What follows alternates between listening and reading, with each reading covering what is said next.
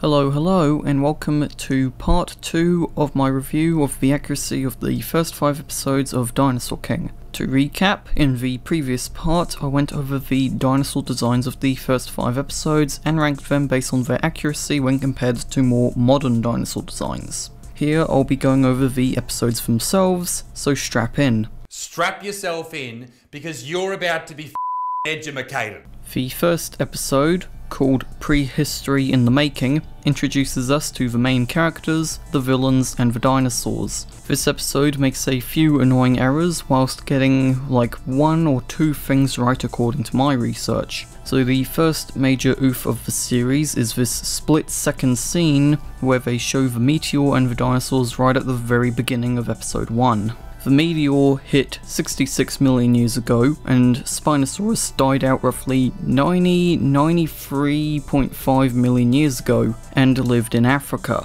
I'm assuming that since Tyrannosaurus, Triceratops and Parasaurolophus are shown here, this is meant to be North America. Another one is Saischania, which lived in Mongolia, and from what I know, died out about 70 million years ago, which is 4 million years before the meteor hit. There's also Carnotaurus, which lived in South America, and then you have Spinosaurus, which died out about 144 million years ago in the Jurassic period, and sadly, for those who liked Spinosaurus, it's now considered a subspecies of Diplodocus. So in other words, what should be shown here, if this is meant to be the North American Hell Creek Formation, Edmontosaurus, Tyrannosaurus, Triceratops, Alamosaurus, Raptor, Ankylosaurus, and Pachycephalosaurus. I'm guessing what happened here was the animators just grabbed whatever models they had ready and threw them in.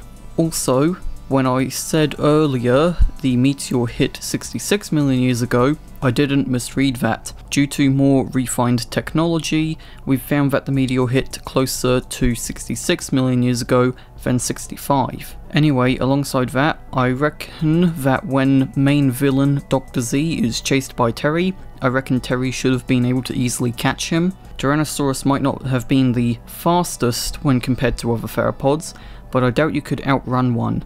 And even if you could, the thing was built for endurance, so you're screwed anyway. Especially when you're a cranky old dinosaur yourself. Speaking of dinosaurs, they couldn't roar.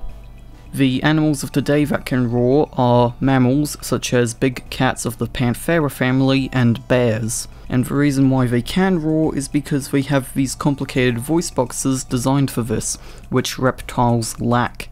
Meaning dinosaurs most likely couldn't roar. But this obviously happens a lot throughout the show. You ruined the moment again. I was making the moment more epic. If I could find his neck, I'd strangle him. Another scene later on involves Tyrannosaurus Rex swimming, which when going off of Prehistoric Planet is definitely accurate. However, with Prehistoric Planet, Hank the Tank swims on top of the water, kicking his legs.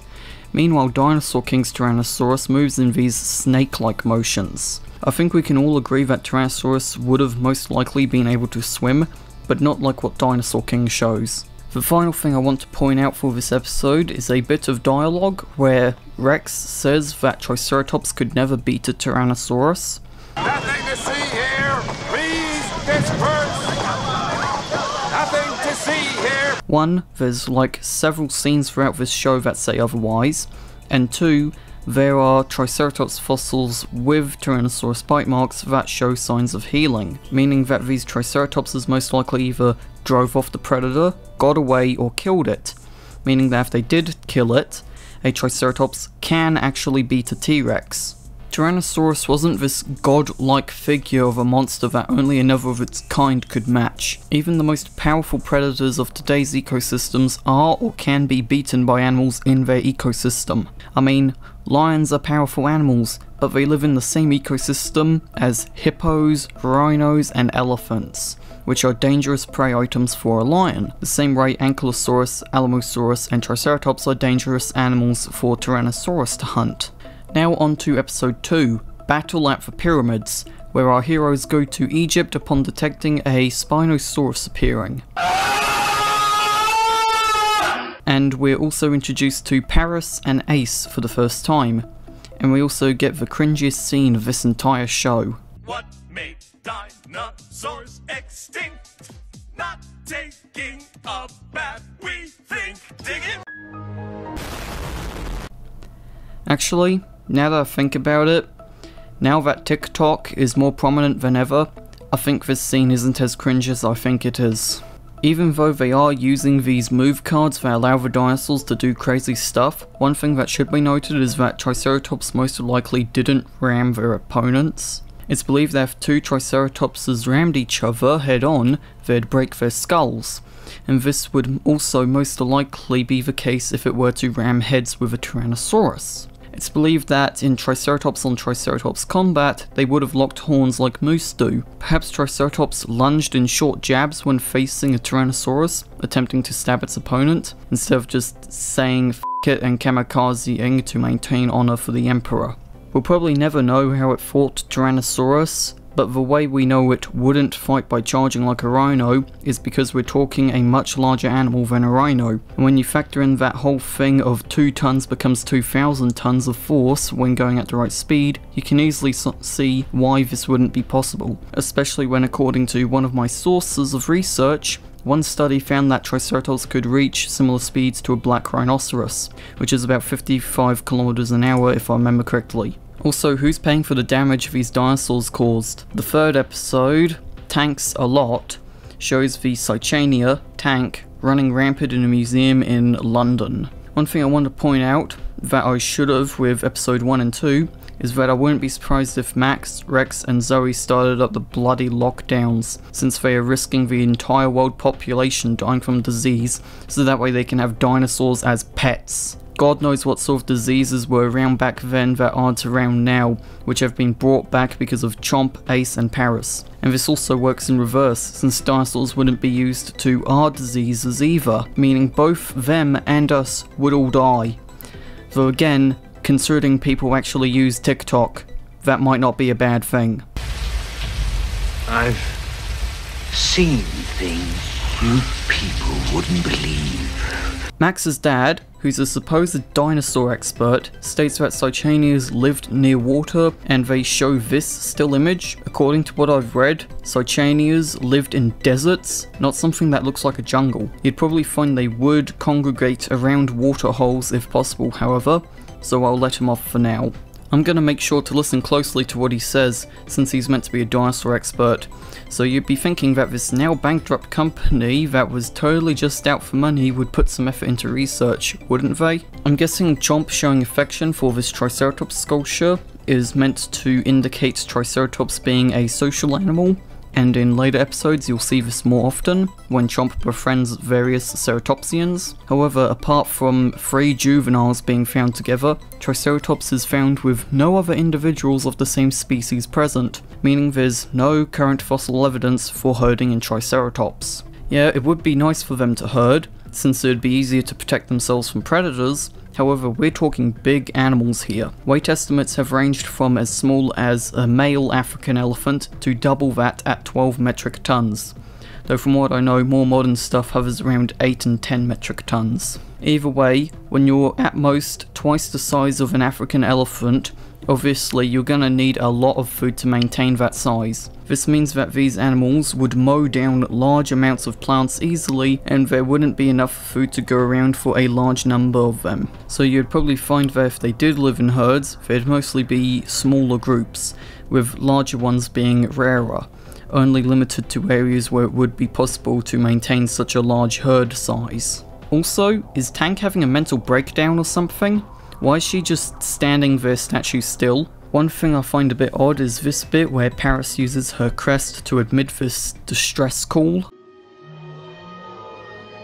The crest of Parasaurolophus was connected to the nasal cavities and is believed to have been used for making sounds.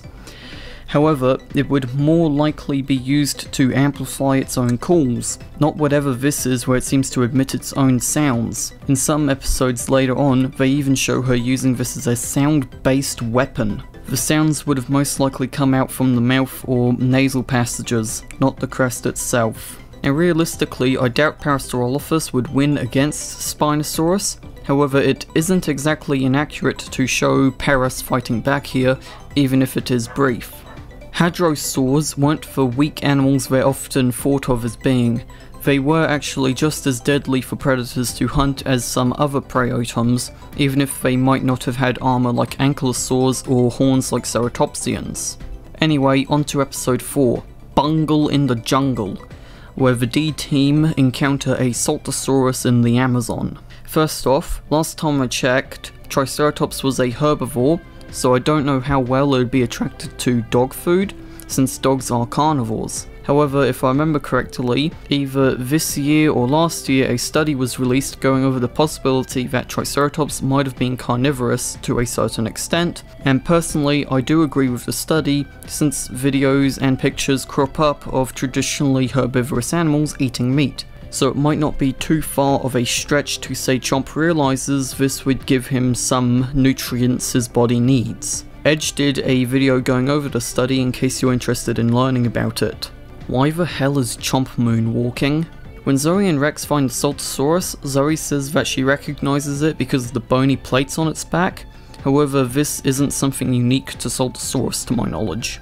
In Darren Naish's book, Dinopedia, a brief compendium of dinosaur lore, Naish writes that numerous titanosaur species had bony plates, with the belief being that they were used as armor. However, some have proposed the idea they acted as calcium stores for female titanosaurs to aid in production of eggshells.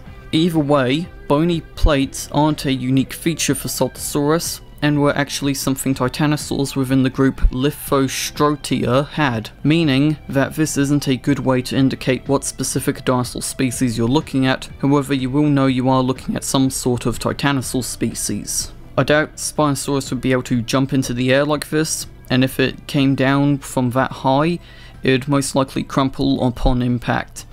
I also should have mentioned this earlier in episode 2. Also, from what I could find, sauropods couldn't charge, let alone run, so Saltasaurus probably wouldn't be able to steamroll Spiny like this.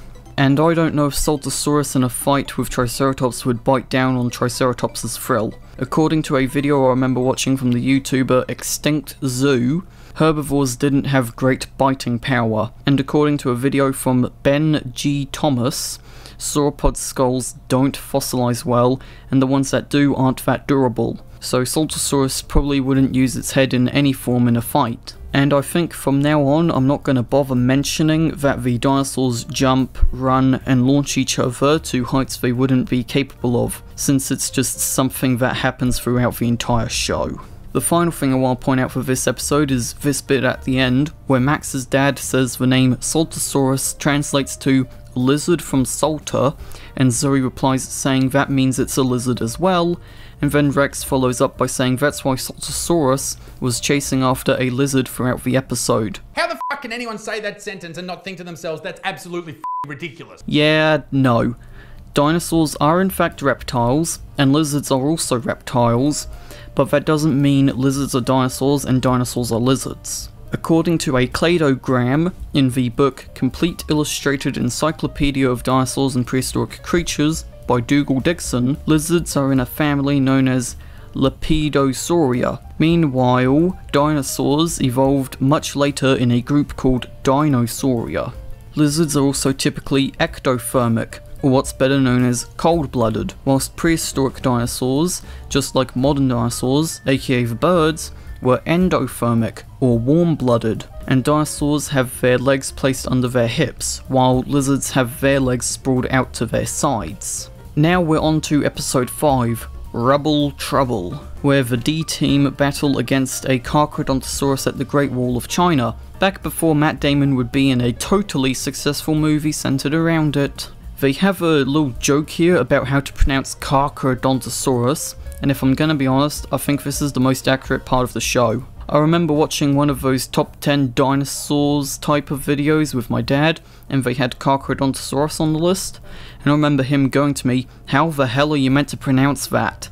Rex makes the claim that Carcharodontosaurus was bigger than T-Rex, which leads me to say that if you've watched my Wild Scienceus video, then there's honestly no point in me ranting about it again. Dreams of war, dreams of lies, dreams of dragons, fire, and the things that will fight. But to put it simply, the only way Carcharodontosaurus was bigger was in length and height. but that was a minuscule difference to the point it's not worth counting. And on top of that, Tyrannosaurus was a very robust, very round animal, while Carcharodontosaurus was much slimmer. This means that we can safely say Tyrannosaurus would have been the heavier animal. And Zoe also points to the razor-sharp teeth before saying it's a Carcharodontosaurus. This isn't really an inaccuracy, but I thought it would be an interesting way to give you guys a little lesson behind the name. You see, Carcharodontosaurus' name translates to shark-toothed lizard. The Carcharodonto bit in Carcharodontosaurus is actually the name of a shark family known as Carcharodon, which has, to my knowledge, only one living member, Carcharodontosaurus, better known as the Great White. Megalodon was also thought to be in this genus, however it was later moved to a different genus known as Carcharodontosaurus. Megalodon has also moved since then again, and now belongs to a family known as Otodus. Anyway, the reason behind the naming shark-toothed lizard is because paleontologist Ernst Stromer saw a resemblance between the teeth of Carcharodontosaurus and sharks. So now you can make sure you are considered the dinosaur nerd at the dinner table this Christmas.